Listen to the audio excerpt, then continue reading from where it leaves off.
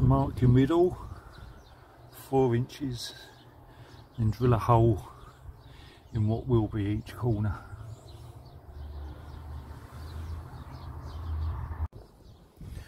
So once you've cut your slot out, you are going to find bits of pipe, etc., electrics running through the back of the fridge.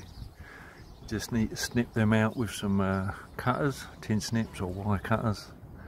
Try and make them as flush as possible to the edge.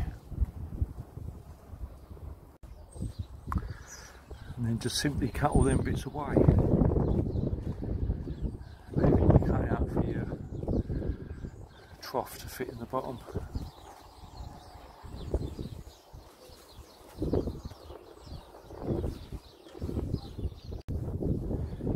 So the next step, of course, is to make your little trough up for your eco floor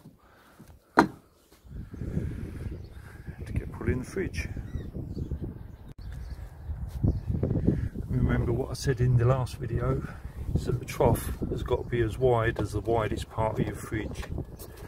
So on this, the fridge actually steps up a little bit, so we have to go by this measurement, this thickness, which is 3 inches. Back here it's about 2.5.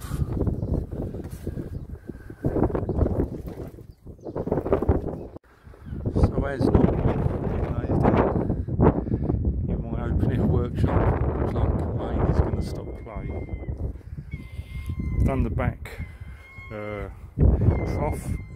Just thought I'd leave you with this. How about this for another idea?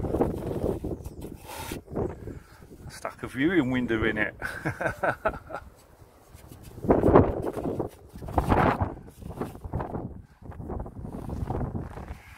Still needs tightening up, of course, but it'd be nice to be able to see the bees inside without even opening it.